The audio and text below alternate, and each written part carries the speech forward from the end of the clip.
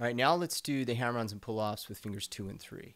So this would be more challenging because of the weakness of that finger, and you'll want to start trying to find a way to grip and get a good dig on the string. So you might try to get your palm up there. You might close off this space.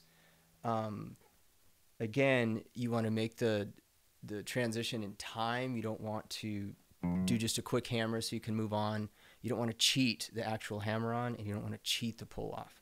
So this will just be exactly like 1 and 2, but with these 2 fingers.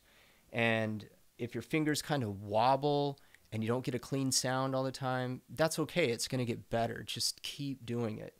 The issue with the bar chords and pretty much everything else is just having a baseline of solid, consistent technique. And people overlook these things, and then they start running into problems in their playing. So let's do 2 and 3. I'll do it at 50.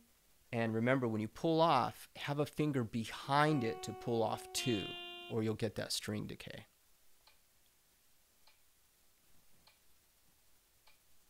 One and 2 and 3 and 4 and...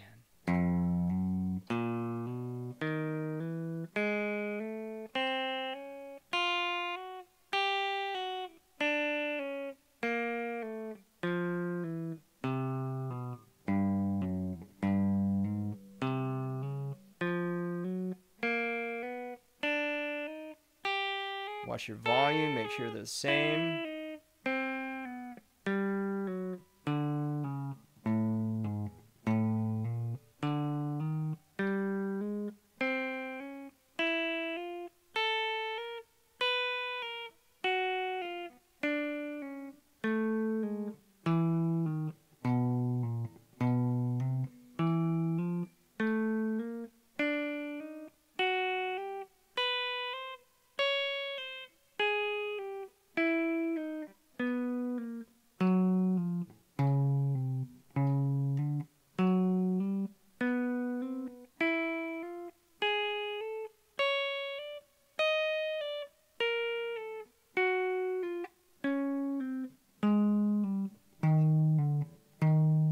If your hands are feeling a little fatigued or tired, that's normal.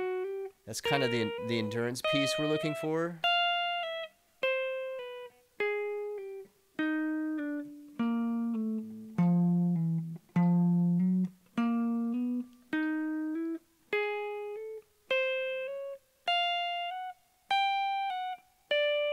Try to pop that off.